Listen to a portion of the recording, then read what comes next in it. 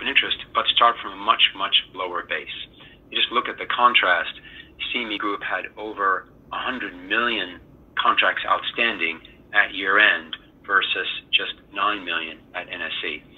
Just to clarify for those of you who may be looking at this kind of information for the first time, volume is basically tracking the flow of transactions taking place on the exchange.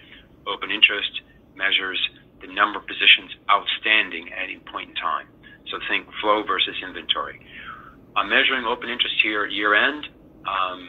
Obviously, there's open interest on every single day, but that's just a simple way of showing the level at that point in time.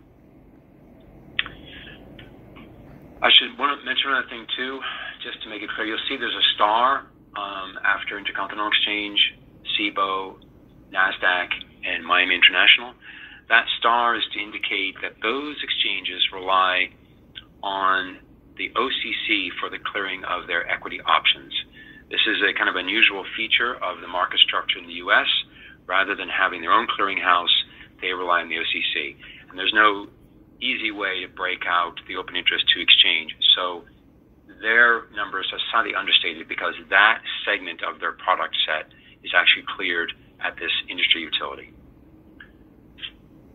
All right, so let's take a look at sort of a breakdown by